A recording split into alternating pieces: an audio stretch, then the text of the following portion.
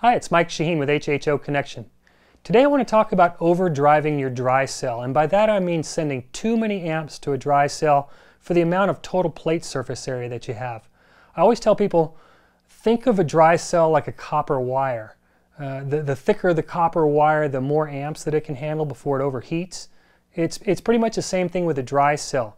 There's a given amount of amps that you can send to any dry cell before you start to overdrive it, and you're going to cause excess heat, and you're also going to cause things like impurities to leach out of the plates. That's where you get the hexavalent chromium, and makes your water turn yellow, and other crud that you see in your water. A lot of times when you see people with dirty water, it's usually because they're overdriving their cells. Now, in addition to that, it's also going to give you more water vapor, which you don't want. You want your gas to be as dry as possible. It's basically just a better gas, better overall running conditions. It's going to make your cell last longer. It's a good rule of thumb just to keep your cells within limits. And the way to figure that out, it's very simple. I'm going to show you that there's a formula that we use. And all of this is going to apply to 316L stainless steel only. I can't tell you what the values are for different types of metals like 304 stainless and things like that. This is only going to pertain to 316L in a 12-volt system, which most of us are running now. Okay, so the formula we want to think about. First thing you want to do is take one of your plates from your dry cell. This is an older EBN plate. I'm not going to go with the real dimensions. To keep it simple, let's pretend this plate is a 7 by 7 inch plate. That's what the punch slim lines use back here. So we're going to use this as a reference. But let's say this is your dry cell, whether you're making it or buying it, whatever. This is your plate. Take one plate. Now lay your gasket on top of that.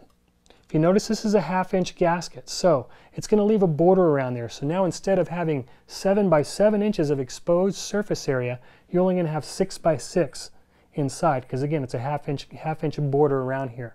Okay, so you have 6 inches by 6 inches. You multiply that together, it's going to give you 36 square inches. That's the number you want to think about. So take that 36 square inches and divide it by 2. Just cut it in half, 0.5, however you want to think about it. So instead of 36, now you've got 18. That's your magic number. That's how many amps you can send to a one series or one stack of plates. By that I mean one positive plate, one negative plate, and 5 neutral plates in between the two of them.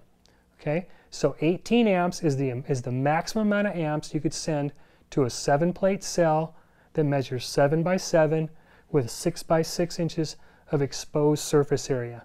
Now if you want to get picky about it and take out for the holes in the plates, you might knock a couple amps off that, maybe take it down to 16 or even 15 to play it safe.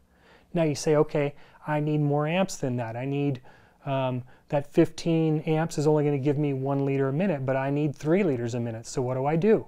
It's simple. You just add more stacks to it. So in this case, since you have 18 amps, if you add a second stack to it, that's going to give you a total of 36. So if you had a 13-plate cell, which would be two separate stacks, be 18 plus 18 or 36 amps that you could put at it, and probably get you close to 2 liters a minute.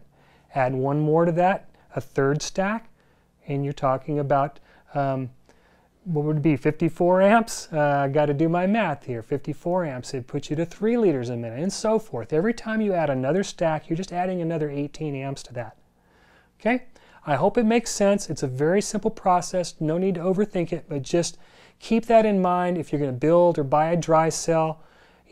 Think about first of all, how many liters a minute you're shooting for, and you say, okay, if I need 2 liters a minute, I'm going to need to try to get at least 36 amps.